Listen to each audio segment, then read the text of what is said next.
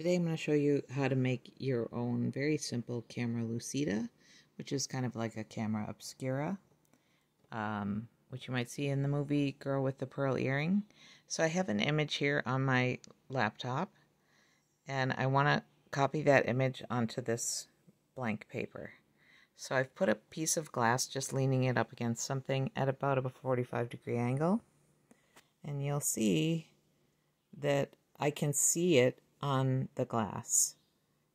But if I put my hand under there, it's kind of like a ghost image. So if I look over here, it's not actually there. But in order to draw it, I put my pencil underneath and I just draw where I see the lines, like that. I'm going to move this paper out and show you one that's already done. So you can see, you take your time. It's better if you close one eye and you have monocular vision instead of binocular vision. And here you can see the drawing that I've done